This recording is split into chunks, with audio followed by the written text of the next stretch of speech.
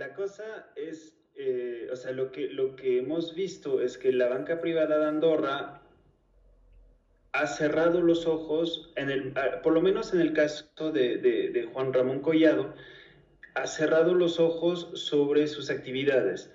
Ha decidido no investigar sobre el origen del dinero y incorporar estructuras offshore para Juan Ramón Collado para que él pueda tener sus cuentas bancarias y enviar 120 millones de dólares en México a sabiendas de que él era abogado de Carlos Salinas de Gortari, Raúl Salinas de Gortari, o sea que era banca privada de Andorra, sabía quién era su cliente y se quedó satisfecha con la justificación de que el dinero que llegaba ahí era producto de sus actividades empresariales.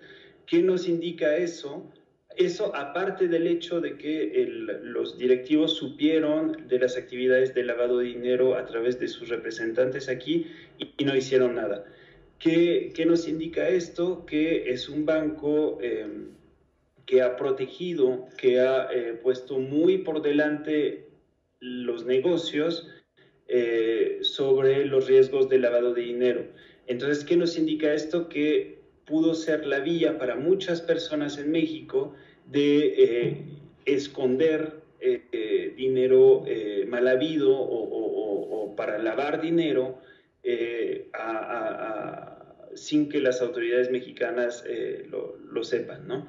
Entonces, lo que nos permite ver es que hay un esquema de encubrimiento, hay unas estructuras de muy alto riesgo de lavado de dinero, como es el uso de casas de cambio, de mucho efectivo. Dentro de las casas de cambio que se han utilizado, se encuentra la casa de cambio Tíber, que era de un personaje llamado Carlos Yemal Nehmat, que ha sido detenido y condenado en Estados Unidos por un fraude multimillonario.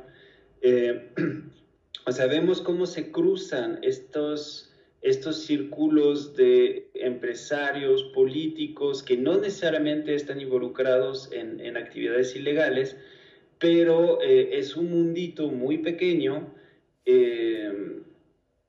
que tiene en común de tener cuentas en una de las jurisdicciones más protegidas por el secreto bancario hasta que las autoridades de Estados Unidos decidan, detonen su intervención más bien, porque si las autoridades de Estados Unidos no ponen el dedo sobre banca privada de Andorra, la situación continuaría hoy en día y ni siquiera estaríamos enterados del tamaño de lo que está sucediendo ahí.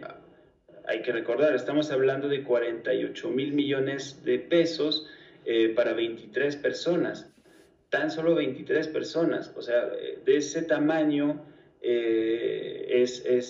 la operación. Y pues hay que ver quiénes en México tienen estos recursos. Obviamente se trata de la cúpula de la cúpula, ¿no? Entre ellos Juan Ramón Collado, y otras personas que probablemente sabremos más en las siguientes semanas, porque ya hay una mejor colaboración entre la UIF mexicana, las autoridades de Andorra, las autoridades de Panamá, porque en Panamá también cabe recordar que el banco ha sido intervenido y Panamá era una plataforma central en el esquema de BPA para incorporar estas entidades offshore que permitían perder los rasgos del dinero.